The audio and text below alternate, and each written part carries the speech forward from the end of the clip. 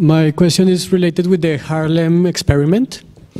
I mean, if the city is already segregated socially, it's highly probable that it's already segregated with prices.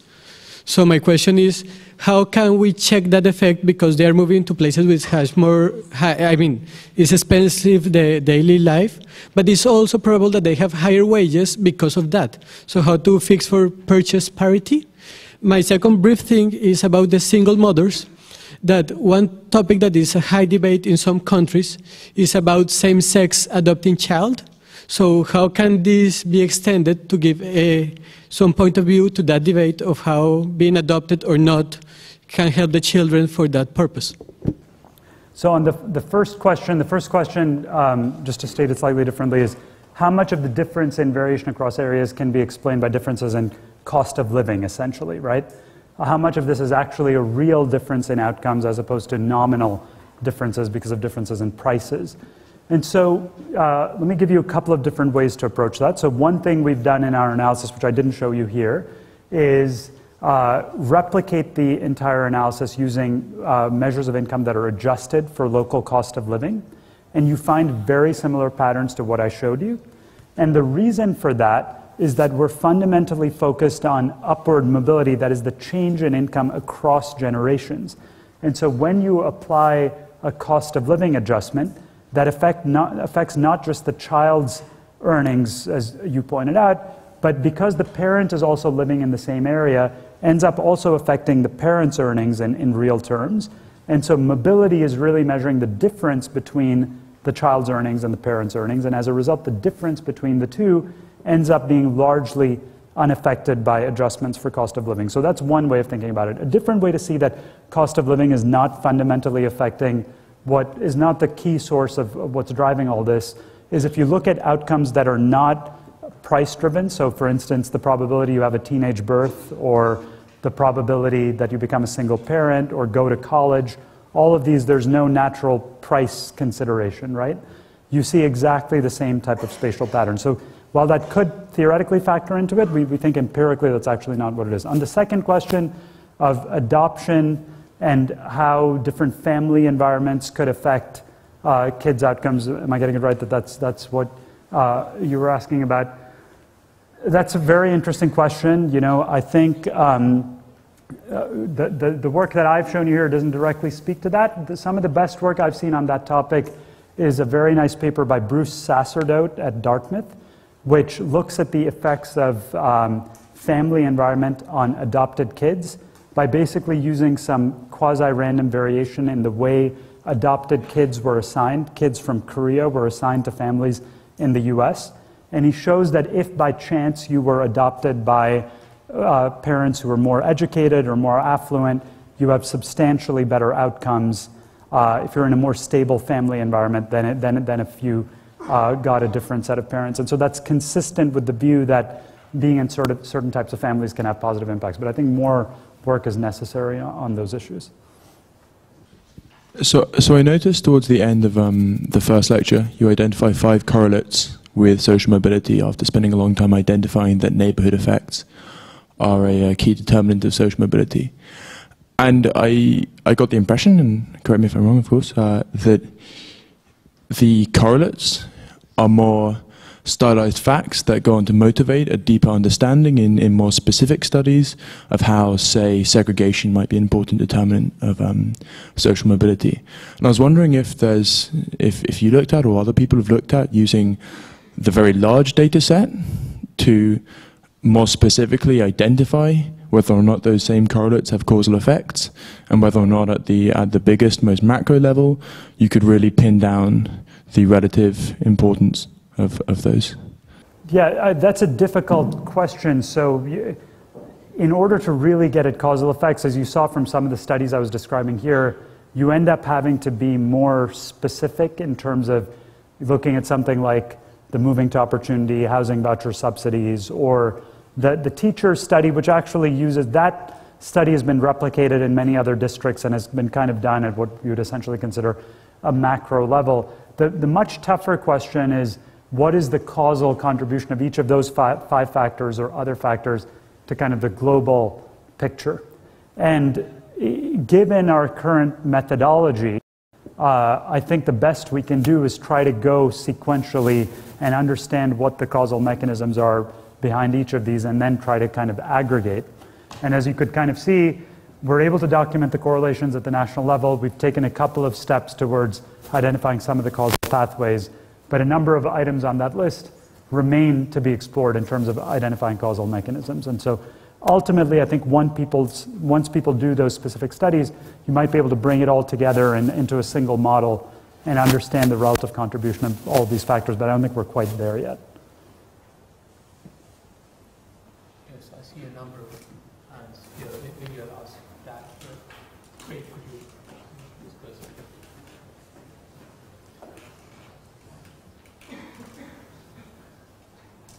it? Thank you for your lecture.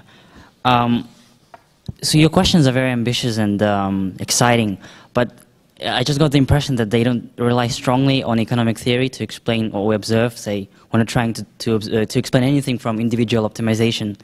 I'm wondering if it's because it's not feasible for questions of this scope, or it reflects a deeper disconnect between policy evaluation and economic theory. And in that light, I'm wondering what you think of the criticism by Deaton and Angus Deaton and James Heckman, who criticize the use of quasi-experiments and like randomized control trials in applied micro. Yeah, good questions. So on the first question of theory, so my view is that this area, for example, has been an area with a lot of theoretical work in the past and relatively little empirical work. So going back to, for instance, the classic work of Gary Becker on intergenerational mobility and determinants of social mobility.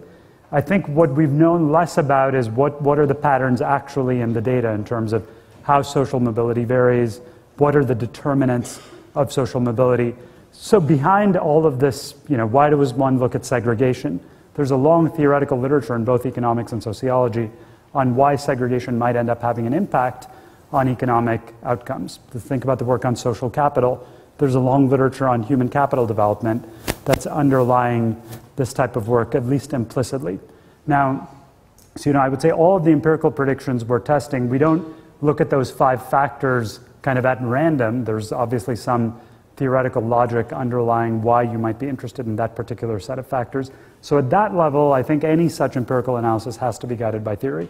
Where ultimately you'd like to use theory in a more precise way is maybe to make more specific predictions about exactly what will matter, or estimate certain parameters of theoretical models. And that, I think, is, my view is this type of reduced form work is a first step along that agenda. Once we understand what the basic patterns are, there's potentially, quite a bit of interesting work to be done in terms of estimating exactly what the rates of return to human capital look like, how does that relate to people's investment decisions in the context of the housing stuff. I mentioned a bunch of issues about equilibrium, where clearly you're going to have to bring models to bear to think about what does sorting look like when you change these housing policies, how is that going to affect people's housing choices in a market equilibrium, where people might be optimizing, some people might be optimizing, some people might be making suboptimal decisions, but you still want to have some model of that behavior. And so I think ultimately in dealing with those issues, you're going to want to have bring in theory in a more direct way. And then also in the context of the normative analysis of optimal policy. So for instance, how do you weigh issues of meritocracy versus social mobility when there's a trade-off between the two? Typically, you're going to need a theoretical framework to think about those normative problems. So again, I think it raises questions for theory. And absolutely, I think there has to be an interchange between the two. But in this particular topic, I think theory has been well ahead of the data for a long time. Now, on the issue of quasi-experiments and I guess I don't take the view that any one method is always correct or incorrect. For certain questions, some methods end up being useful. For other questions, other methods end up being useful. And I think it's much more productive to come at the problem from what is the question you're trying to answer, what is the data you have available, and what are the best methods you can bring to bear on that problem, rather to classify yourself as I'm going to be an experimental economist or a quasi-experimental economist or a structural economist. That's the most diplomatic answer, at least. So it's all well and good to say if we take 1 in 100 people in a poor area and put them in a rich area, they're going to be well off. But what work's actually been done on improving outcomes in poor areas? Yeah, that's, I kind of tried to divide the current lecture into those two topics, right? So, I mean, I think education is the most concrete thing in terms of people doing interventions in schools that have had clearly demonstrable effects. So in the context of teachers, or another good example is the work that Roland Fryer has done on the Harlem Children's Zone, which is a high poverty area. They've gone in and tried to fundamentally change schools and had really dramatic effects on students' long-term success. So education is one very well-defined area where people have made successful interventions. On the other dimensions, like some of the other correlates I talked about, things like inequality or the social factors like family structure, it's less clear, as I was saying, how to manipulate those. And so it's really more of an open question. How can you try to change the structure of a community? I don't have concrete evidence to point you to in terms of policies that work. And that's not to say there aren't policies that would work. I think it's just that we don't know exactly what they would be. But that's clearly where we should be looking. Thank you, Professor, for an excellent paper. I found myself very persuaded by your arguments. I wondered if you'd mind me asking a political question.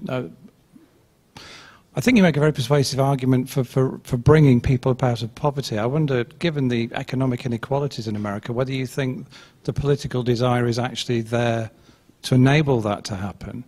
And secondly, just an observation. Your presentation made me think about the global relationship of America and the declinist talk and the rest catching up, and I find myself thinking very positively that maybe the richer neighbourhoods don't need to worry about the poor kids moving into their areas. Yeah, so on the question you asked about the political interest in these issues, so what I find is that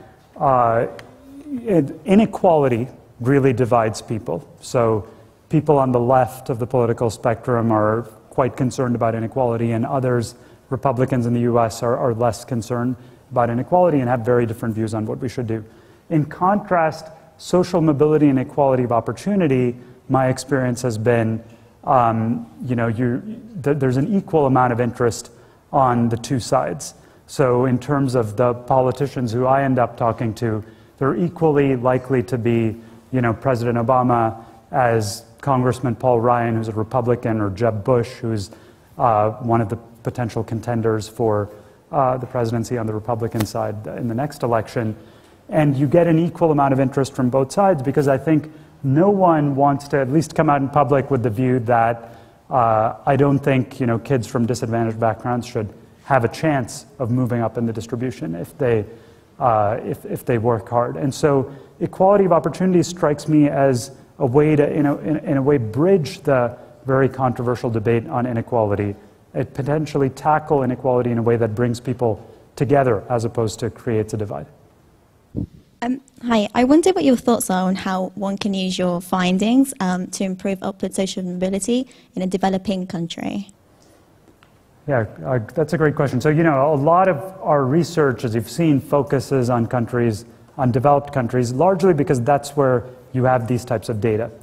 But I think a lot of the ideas probably translate to developing countries as well. So certainly the ideas on schools, for example, and the importance of teachers, one would think intuitively would translate to developing countries. And there's been work demonstrating that in developing countries. And in some ways, the effects are even much more powerful. So in the US, we talk a lot about having a high value-added teacher versus an average teacher, and that's what the debate's sort of about. In a country like India, there's some nice work that's been done by Karthik Muralidharan and Michael Kramer and others, showing that a much more fundamental problem is just teacher absenteeism. The teacher doesn't even show up to teach the class. So that's not even anything as sophisticated as trying to compute the value added of the teacher. You can be pretty sure that there's no value added if the teacher is not there. And so in a way, you have more low-hanging fruit in terms of potential policy changes that could, of these types, that could end up having effects. And so my sense is that the potential returns are even greater in developing countries from thinking about these issues, and hopefully going forward we'll have data to study those countries more directly. we are at a time when we should free our speaker. After 2 full days, he's yearning to go back to the other quieter Cambridge. So I'd like to thank Professor Chetty for a wonderful set of talks. I personally think they've been the most inspiring and stimulating lectures that I have enjoyed here in Cambridge for the last several years. These are big questions, there's big data, and there are big thoughts to ponder over. I'd like to thank the audience for being here, and I have just one final small thing left to do, which is to just to hand over this little token of gratitude to Professor Chetty for an excellent set of lectures. Thank you very much. Thank you. Thank you.